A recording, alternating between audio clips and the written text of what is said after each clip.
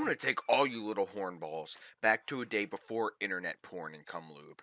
I was 12 years old, and I remember feeling the gentle caress of the pool jet on my testicles.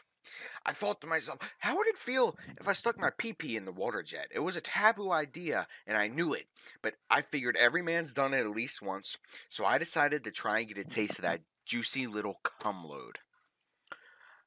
I walked side by side on the water jet, and it made my testicles float like a fucking jellyfish.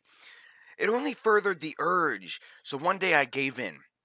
I leaned against the pool, all 160 pounds of my fat fucking ass, and put my dick in the pool jet. It was at that moment I realized I fucked up, but it was too late. The pool ripped open, and I, along with hundreds of gallons of water, was swept out into the lawn. I smacked into the fence, and I remember firmly struggling to scream for help as a torrent of water smacked me in the face. After all was said and done, I just laid there, naked, broken, and defeated, knowing that I broke the pool with my penis.